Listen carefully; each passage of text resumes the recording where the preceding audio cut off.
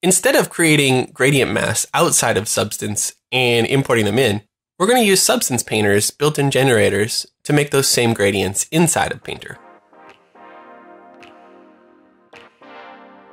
First, we're going to create a fill layer and assign a black mask to it.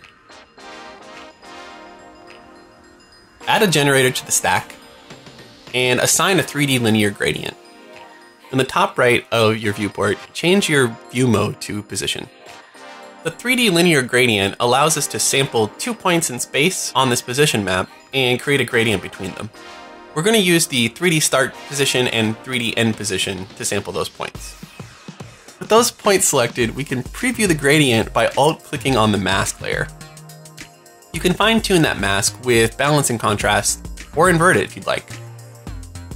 By using this generator, we can skip a lot of file management and import-export shenanigans by just using a built-in tool.